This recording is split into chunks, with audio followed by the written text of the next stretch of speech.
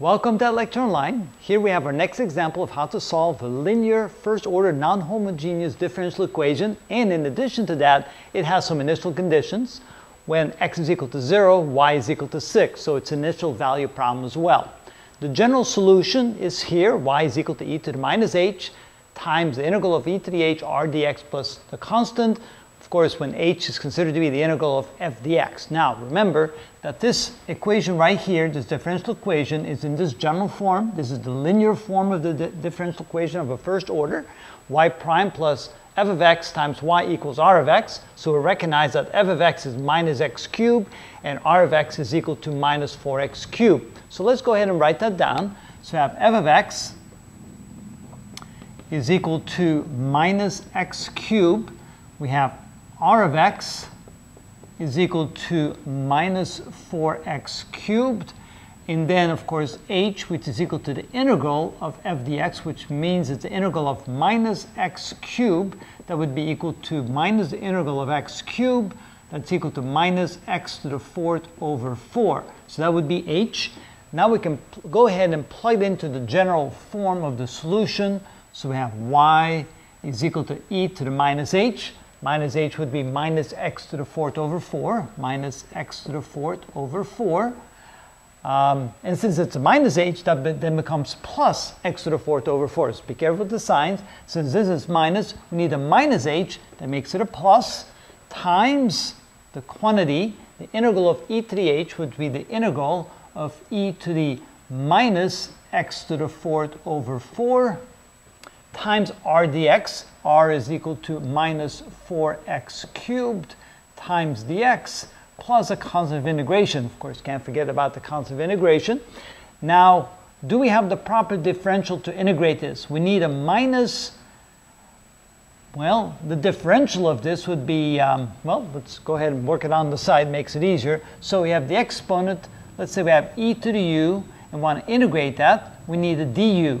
So in this case, since u is equal to minus x to the fourth over 4, the du would be the differential of this, which is minus 4x cubed over 4, which is equal to minus x cubed. So do we have the proper differential? Well, we have a minus x cubed here, but we still have a 4. This 4 needs to go outside the integral sign. So that means that we have y is equal to e to the x to the fourth over 4 times, let's see, can we pull the 4 out? Now, we got to be careful here because, no, we can bring it out here because I don't want to mess up with the constant of integration there. So bring out the 4. So 4 times the integral of e to the minus x to the fourth over 4 times a minus x cubed, which is the proper differential right there of ru, which is minus x to the fourth over 4. Still need a dx plus a constant of integration.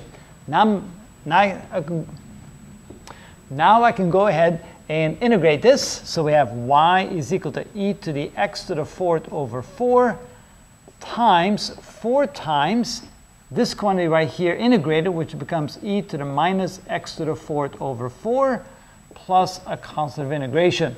Now I can go ahead and multiply this through. So we get y is equal to, notice that it has the exact same exponent, but this is minus, this is plus. So this cancels out. So we have y is equal to 4 plus the constant times e to the x to the fourth over 4. So that would be the solution to our differential equation up here. But now we still have to include the initial condition right here. When when x equal to 0, y is equal to 6. So when we plug that in here, so we have when y would be 6.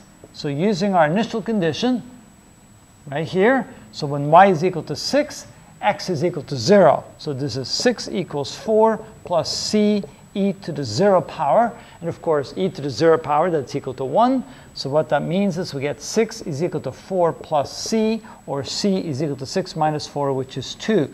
So that allows us to find the value for the constant of integration.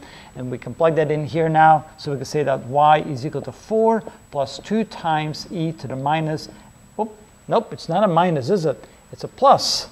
So e to the x to the fourth over 4, and that would then be the final solution, including the initial condition. And that's how we solve a problem like that.